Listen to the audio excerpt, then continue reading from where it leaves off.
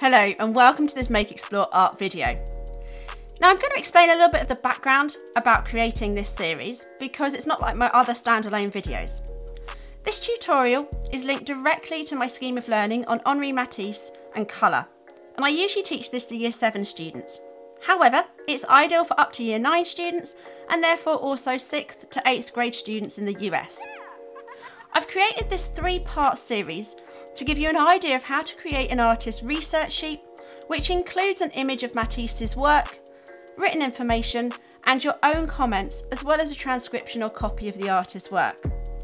This will then link to part 2, the next video, where I'll guide you in developing your own photos linked to Matisse's work, creating a photo collage, and then going on in part 3 to create an inspired paper cutout.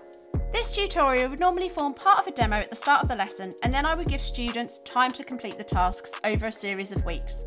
So please join me for part 2 and part 3, where you'll see this whole scheme of learning unfold holistically. Now, let's get started.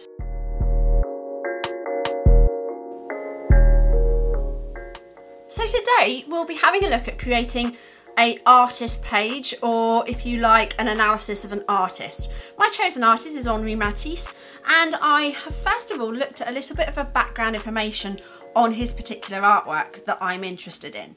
So the artwork that I'm interested in is The Parakeet and the Mermaid. 1952 it was made, and it says gouache on paper, cut and pasted, and charcoal on paper. It's actually from the museum in Amsterdam, but this particular image I've got from the Museum of Modern Art, so moma.org.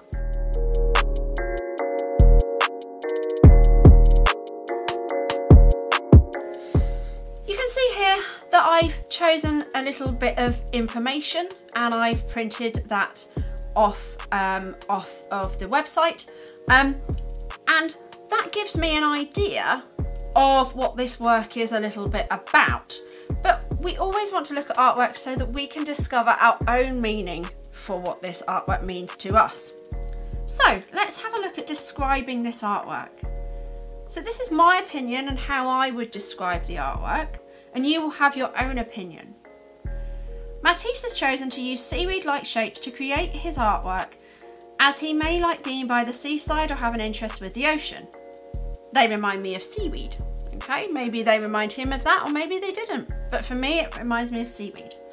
He may have been inspired by natural forms such as leaves, trees, weeds, or things in nature to create this artwork. The seaweed shapes cover the huge paper background, which also include a figure in the top of the corner. It looks as though the figure is dancing or floating. There are other shapes amongst the seaweed shapes. Could these be jellyfish perhaps?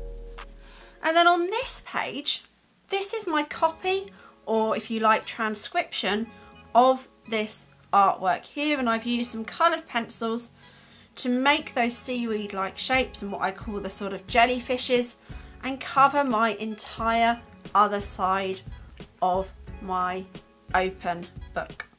So I've got a double page spread here, which will form part of your artist inquiries or artist analysis work as you go through the year.